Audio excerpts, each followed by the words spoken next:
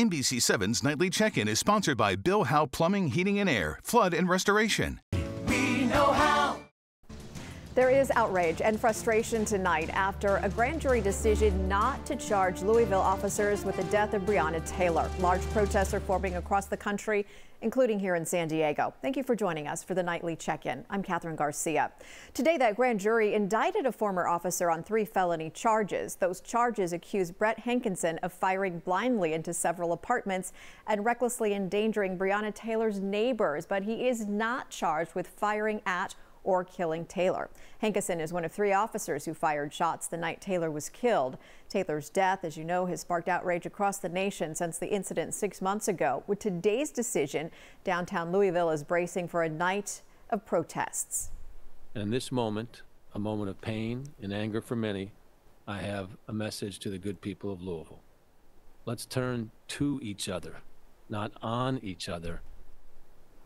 But a state of emergency has been declared for the area, and since the charges were announced, the situation has grown tense.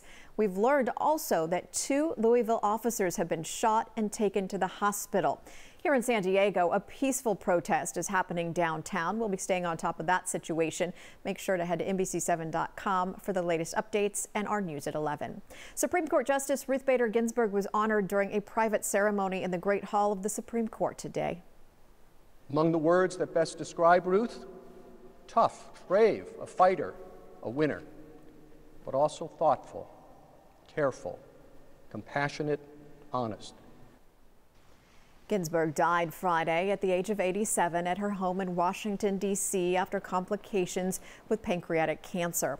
Throughout today, people lined up outside the steps of the Supreme Court to pay their respects and honor the American icon, many thanking her for fighting for gender equality and paving the way for women. The work that she's done is monumental, it's iconic, it's changed the lives of millions of women. She's the reason I want to go to law school, and she's the reason that I want to continue this fight. The public viewing will continue through tomorrow, and then on Friday, Ginsburg's casket will be moved to the U.S. Capitol, where she will become the first woman to ever lie in state. A look now at our latest local coronavirus numbers. 278 new cases were reported yesterday. 2 more deaths also reported, bringing the total to 767. No new outbreaks were reported, so that makes for 13 in the past week. And the all-important metric for businesses, our county case rate remains at 6.9. That means San Diego just barely stays in the red tier. No new restrictions are taking effect for now. Despite that good news about no new restrictions, we're still learning about businesses who simply aren't able to recover. One family business in La Mesa that's been open for 3 generations is shutting down on Saturday. It was a very, very, very tough decision, but after such a tough year, it was a decision that had to be made. Corey's Closet Children's Resale has been a staple in the community since 1995. Owner Jody Valdez says they just haven't been able to recover during the pandemic. She says the government's plan to help small businesses didn't work for her. She says they needed rent relief, more opportunities that weren't just loans to get them through.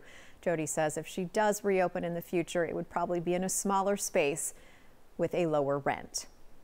We're pumping the brakes on gas-powered cars and trucks here in California. Governor Newsom signed an executive order that will phase out gasoline-powered cars by the year 2035.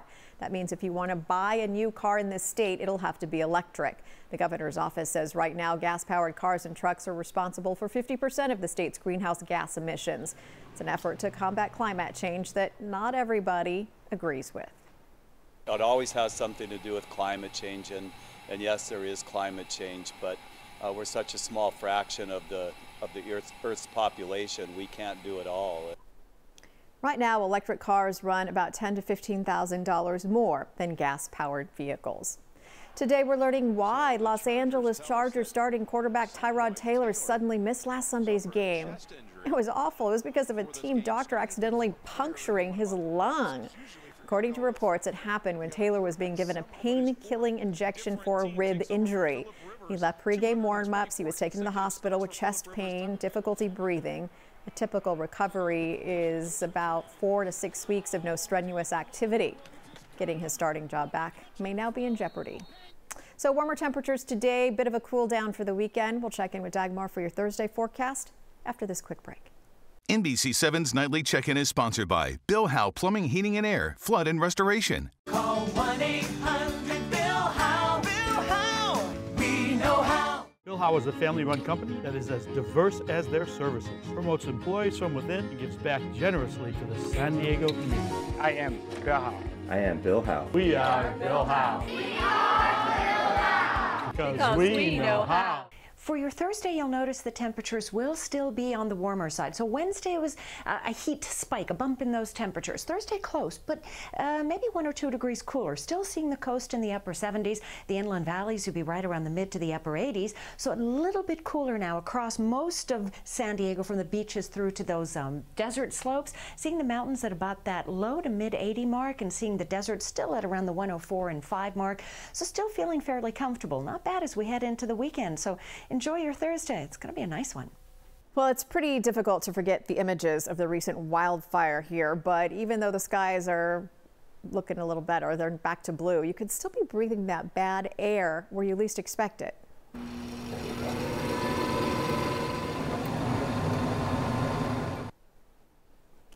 HVAC service techs we spoke to today suggest switching out your AC air filter twice a year, but that rule doesn't apply if we have wildfires. One air filter, this one in particular, was installed in July at a Santee home close to where the Valley Fire burned, so it's not looking so great. Even if you don't live in the East County, techs say we've had bad air quality for days, and we think you should check your filters. They say check them anyway, quarterly.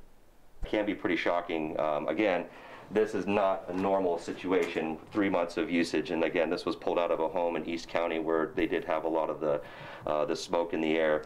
Again, I would see something, 6 to 8 months, but this was literally 3 months, and it's already loaded to the point where it's going to be presenting a problem. Plus, we had an unseasonably warm spring, which meant that more folks started using more air conditioning earlier. That was before, of course, we even saw the first wildfire.